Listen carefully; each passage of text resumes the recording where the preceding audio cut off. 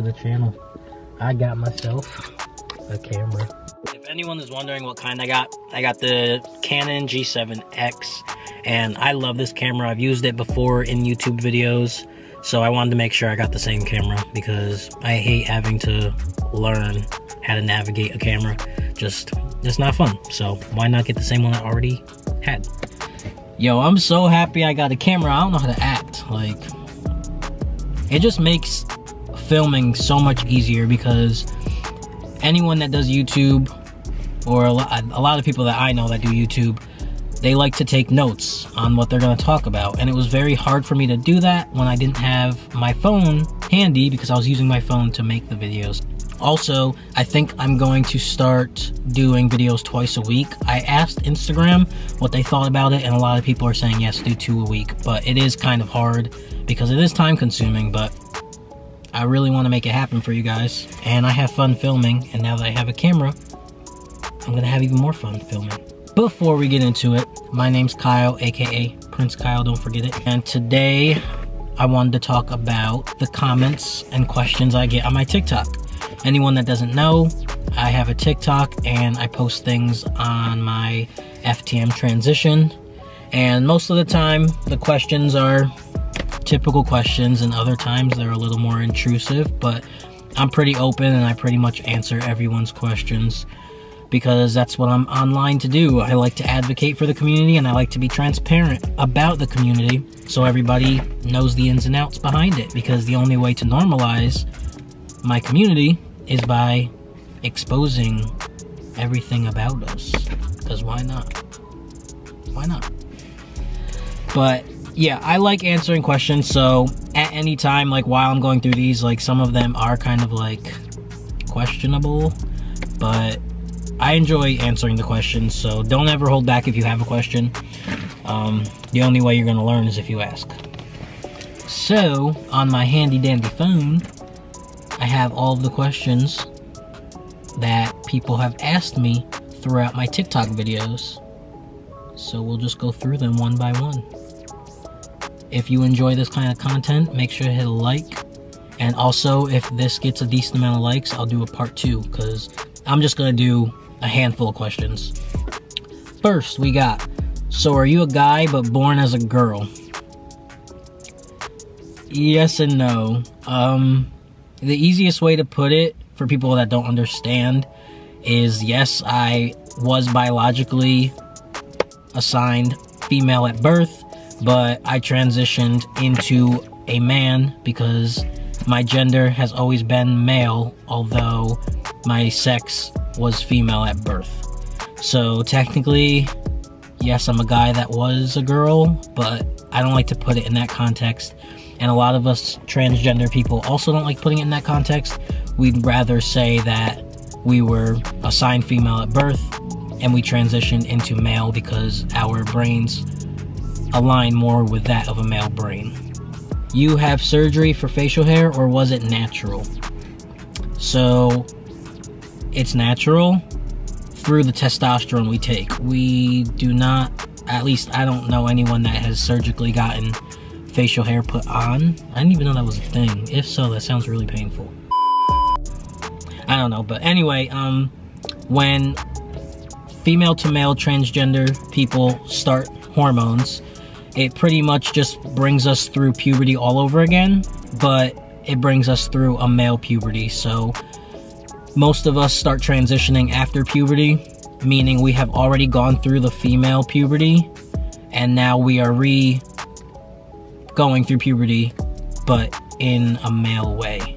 So we get facial hair, we get an Adam's apple, our voice drops, all that good stuff. So all of the things that happen to men during puberty typically is what will start to happen to transgender female to male, because we are men. Okay, I don't really know what that's supposed to mean, but next question. Genuinely, how old were you when you started questioning things and realizing? Would love to hear about your childhood. So I started questioning myself as early as 6 years old. Not everybody starts to realize that this young, but I was one of those who did. And I, as an adult, realized how important that was, because most young children are not thinking about gender and sexuality and sex and all that.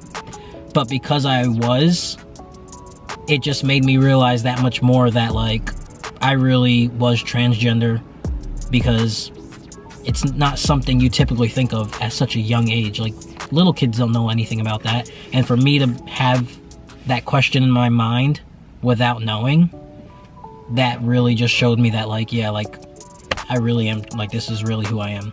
But again, you can come out as transgender and you can realize it years later.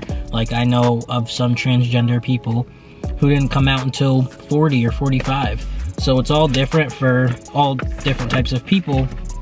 But for my personal case, I knew very, very young, and I just didn't know the terminology until high school. So that's when I started physically transitioning. On my TikTok, I made a video kind of talking about bottom growth. So this is why they asked this question. They said, okay, since you opened this door, I have a question. How far into taking tea did you notice it stopped getting larger? So again, this varies person to person.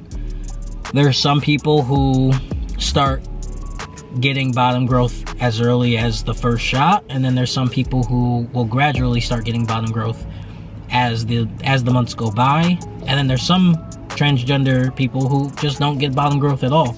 It just varies person to person, and I guess it could be genetically, like, I guess it could have to do with genetics. And yeah, but for me personally, I guess I'll let you into my personal life.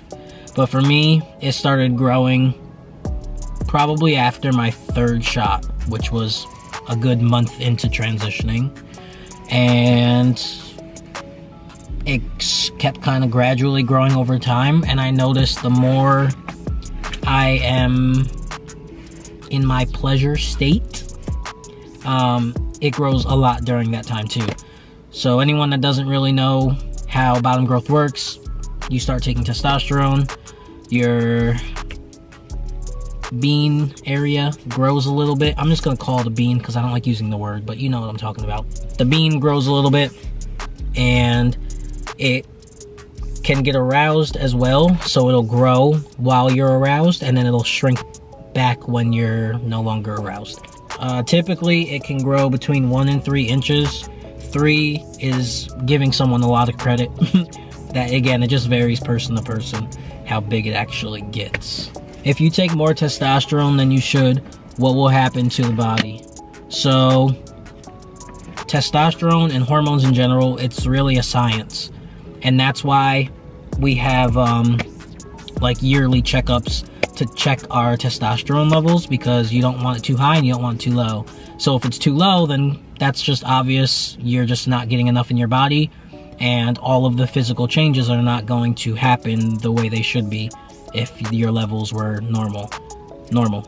And then if your levels are too high, because it's a science, it can revert back into estrogen. Anyone that doesn't know what estrogen is the female hormone and testosterone is the male hormone. So if you have too much testosterone, it can revert right back into estrogen, which means, again, your changes would not be working properly and you wouldn't see the results that you should be seeing.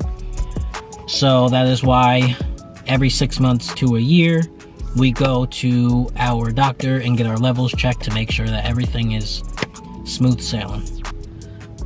So you was a woman that transformed to like men. So you was a woman that transformed to a man to like men. That's what I meant to say. This was another TikTok I made. Every now and then I like to talk about how I'm pansexual, because again, I don't know why, but a lot of people just can't get it in their mind that trans men can still like men and trans women can still like women. They don't realize that trans men can still be gay, and they don't realize that trans women can still be lesbian. They don't get it. So whenever I talk about being pansexual and still being interested in different types of people, I get comments like this where it's like, well, what was the point of transitioning if you're still gonna like men? Like, what was the point of becoming a man to still like men? And it's like, because Sexuality and identity are two different things. Two different things. Well, just because I transitioned into a man does not mean I can no longer like men. That's just not how it works. Trans men can still be gay. Trans women can still be lesbians. Is it helpful to go through therapy, and do you continue to go after the transition? I think going to therapy for anything is extremely ideal. Like, I believe everyone should be going to therapy no matter what. Yeah, I would say for me it helped tremendously. It gave me a place to speak about my transition to somebody I didn't know rather than to family and friends, because I don't like to open up to family and friends. So it just kind of gave me like an outside party to talk to. And no, I personally do not go to therapy anymore for my transition. I only went long enough to get my recommendation letter, and then after that I stopped. How long did it take from going to therapy to get your recommendation letter? So it didn't take me long at all. Like, it literally took me like 2 or 3 sessions, which was in the length of maybe 2 months, because I would have a session every other week, I think. So I was there long enough to get my recommendation letter, and then I was out of there. Again, it was helpful to go, but once I got that recommendation letter, I was on my way. I didn't need to talk about anything anymore. I just wanted to say, this is what I am, this is how I feel, now give me my letter. It can also be different for everybody. Like, some people it may take them like a couple months, and then others it could take them 1 session. It really just depends on your therapist and when they think you're ready.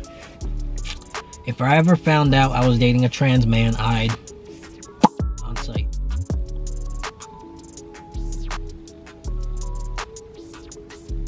Okay. Well, I feel threatened. If anyone is wondering why you don't out your trans friends and why us as trans people get offended when you out us, this is a perfect example. Outing us can be extremely dangerous. People like this is why we don't feel safe to just tell anybody we're trans, because there are crazy people out there who would actually do this. So yeah, don't out your trans friends. This one. With all due respect, do you have a penis or a vagina? I love the respect you had behind this. Like, I know it was extremely, extremely innocent, but I'm gonna answer it because I am an open book and because I don't really care. But I do want you to know, never just ask a random transgender person what they have. It is just extremely inappropriate, and there's just like, we just never understand why it's such a deep need to know. Like, I get the curiosity, but just genuinely think about it. Think if someone were to ask you what body parts you have, or how big your body part is, or just anything very intrusive about your body part, especially when you don't know the person. It just comes off very awkward. But again, I'm using this platform to be very open, so I don't mind answering your questions. So I technically still have the body part that I was given at birth. But I also have bottom growth, so I kind of got a little bit of both, but my main thing is what I had at birth. Alright, that's all I got for you guys today. If you enjoyed this video, please make sure to like, comment, subscribe. It really helps me out. The more support I get from you guys, the more videos I can continue to make, and the better I can get at them. Stay tuned for the next one. Peace.